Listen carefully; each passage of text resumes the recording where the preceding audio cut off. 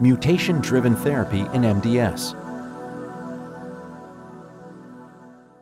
MDS stands for myelodysplastic syndromes. It is the name of a group of bone marrow failure disorders. In these disorders, the bone marrow does not produce enough healthy blood cells. Experts consider MDS a form of blood cancer. About 1 in 3 people with MDS eventually develops acute myeloid leukemia, or AML. Mutation-driven therapy is a treatment based on the mutations or changes in your genes. Some of these, called driver mutations, help cancer develop. Knowing what mutations you have helps your doctor predict how your body will respond to MDS treatment. In fact, it can help them choose a treatment that targets your specific mutations.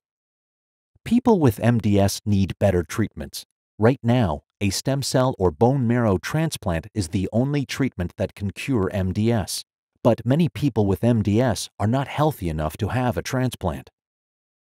MDS has many different mutations. No single treatment works well for most people.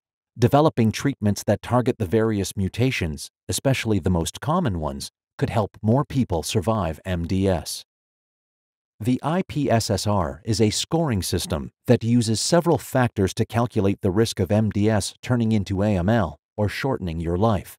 Your mutation profile can adjust the risk predicted by the IPSS-R. You may be considered to have lower or higher risk MDS using this system. Certain mutations can change your risk even if your IPSS-R score is low. If you have certain mutations, you may not live as long as most people whose scores put them in a lower risk group. You may not respond as well to treatment or may have an increased risk of developing AML. Experts now know that certain mutations, such as mutations of the TP53 gene, are associated with poorer outcomes from certain treatments. These treatments can include specific chemotherapy drugs or even a stem cell transplant. Knowing what mutations someone has can mean choosing other treatments or taking part in a clinical trial. This is just one example of how your mutation profile can help you and your doctor decide on treatment and predict how it may work. Some commonly mutated genes in people with MDS include SF3B1, DNMT3A, TET2, TP53, ASXL1, RUNX1, SRSF2, IDH1, IDH2, and U2AF1. People with some of these mutations seem to have very distinct characteristics to their MDS, and some, such as SF3B1, can be associated with a relatively good outlook. Mutation-driven therapies are treatments known to be more effective for people with certain mutations.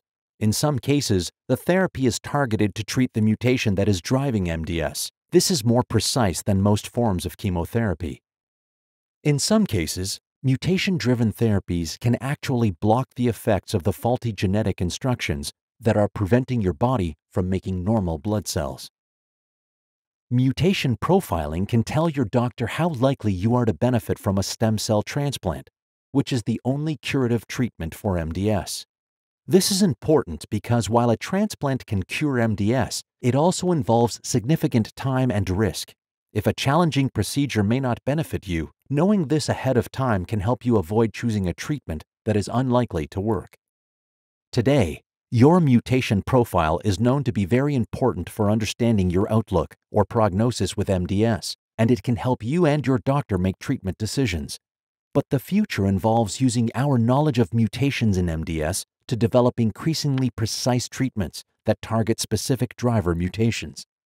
The International Working Group for Prognosis in MDS is one group of researchers working to create an MDS scoring system called the IPSS-M, which includes the mutation profile. It allows for a more accurate MDS risk assessment than the IPSS-R doctors currently use. In the case of MDS, knowing what genetic mutations you have makes a big difference to treatment and outlook.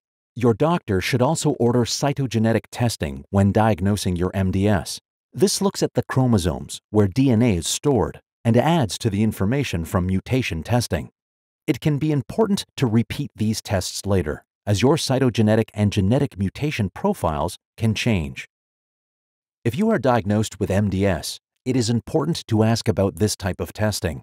Knowledge about your MDS-related genetics can lead to more successful treatment.